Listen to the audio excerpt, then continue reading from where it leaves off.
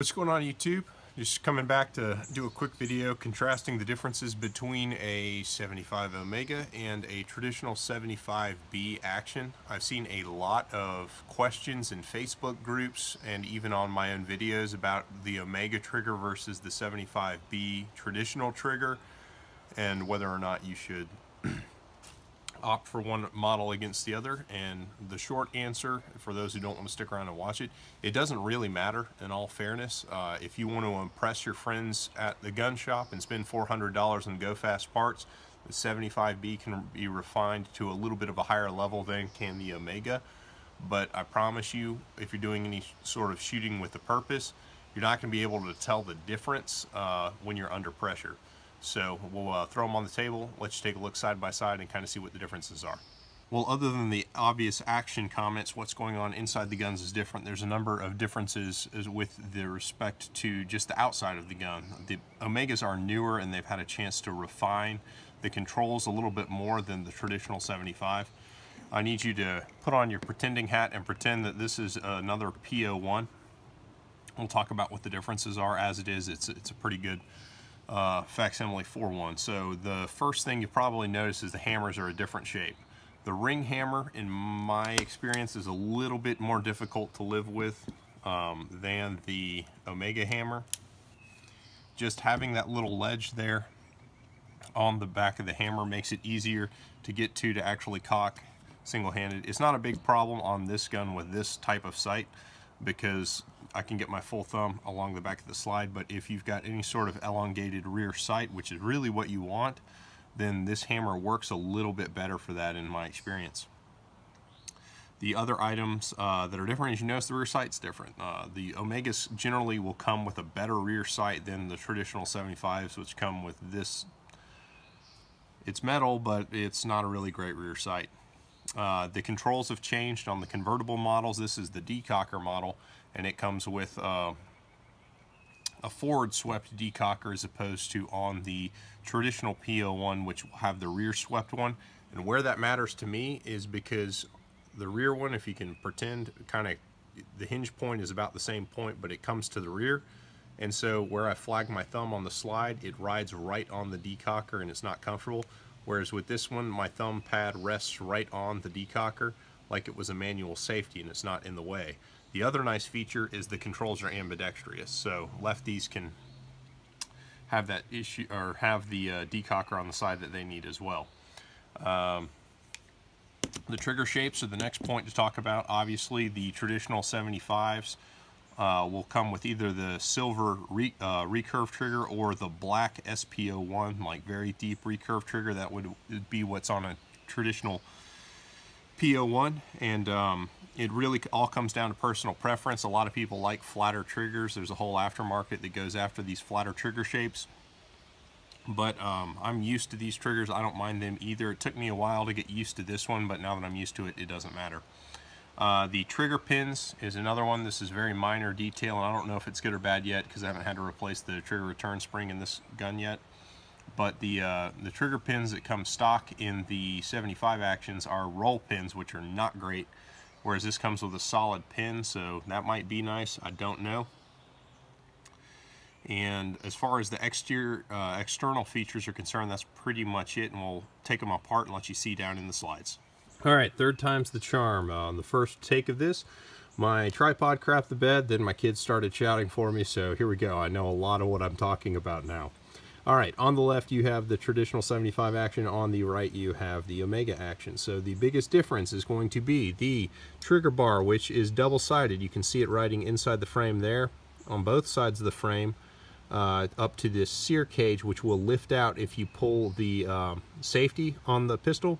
This whole unit will lift out, and it's filled with very small little fiddly parts, very small springs, etc.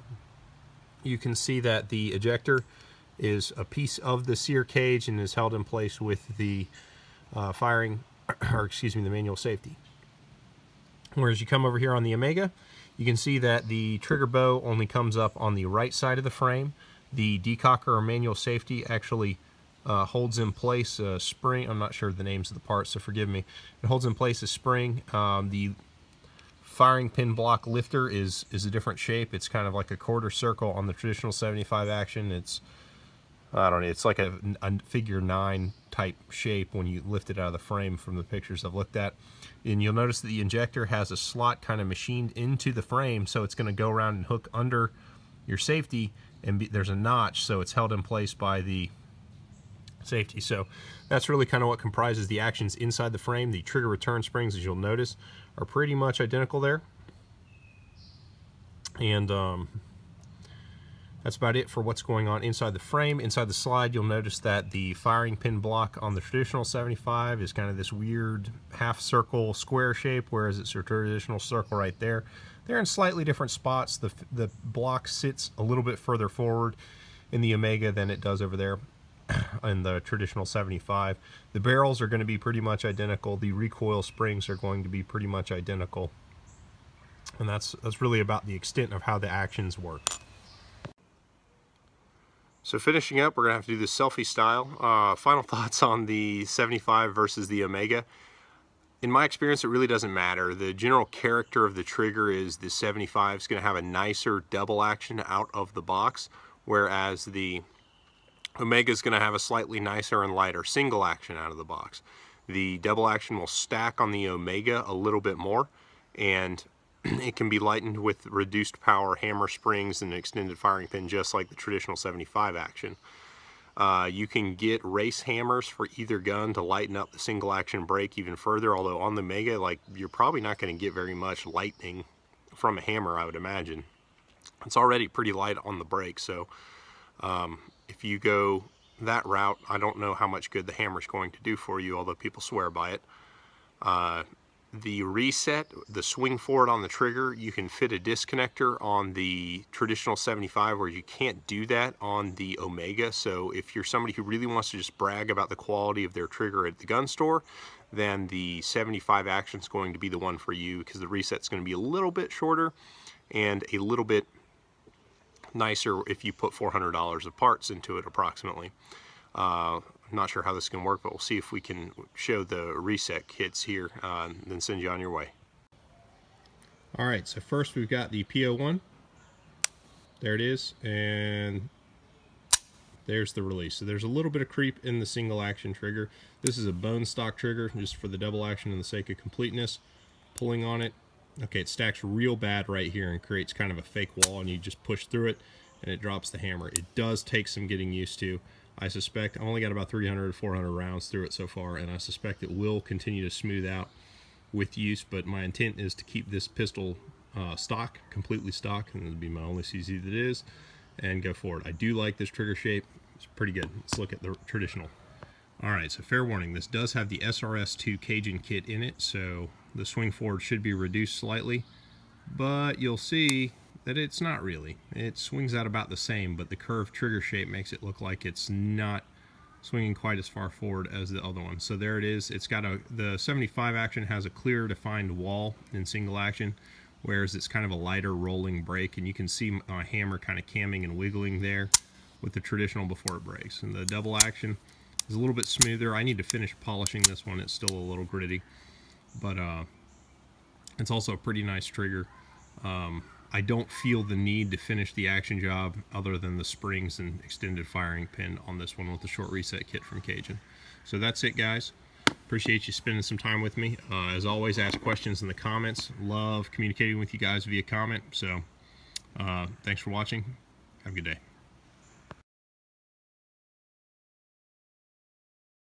Action and whoa! Firing pin block, which is like an exploded circle, whereas on the right it is a neat circle.